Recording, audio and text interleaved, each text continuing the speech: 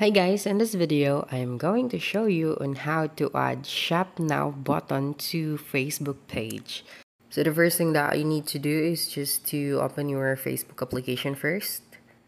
And be sure to, switch your profile to your Facebook page account. Now tap on your profile picture at the top right corner of your screen. And then click on see your page. Okay, now click on the three dots here at the right corner of your screen. Okay, and then click on edit action button. That's right. Then click on edit buttons.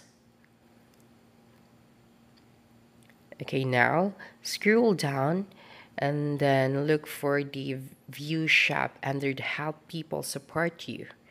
Okay, and then click on it. Then choose link to website and then type out your website here.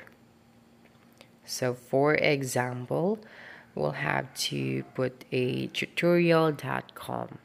Then click on save. Okay, that's right.